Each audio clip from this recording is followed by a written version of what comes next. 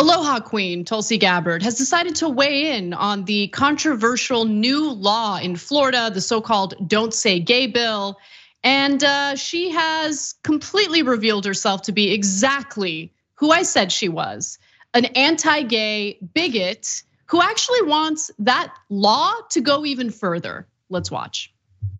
You may have seen in the news recently, or you may be a parent who's experienced how parental rights are under attack all across the country as the government tries to usurp parents' rights and responsibility to raise their own children. Now, we should all support the parental rights and education bill that recently passed in Florida, which very simply bans government and government schools from indoctrinating woke sexual values in our schools to a captive audience. And since I talk like I'm sedated, maybe you won't understand that what I'm saying is incredibly cruel and awful.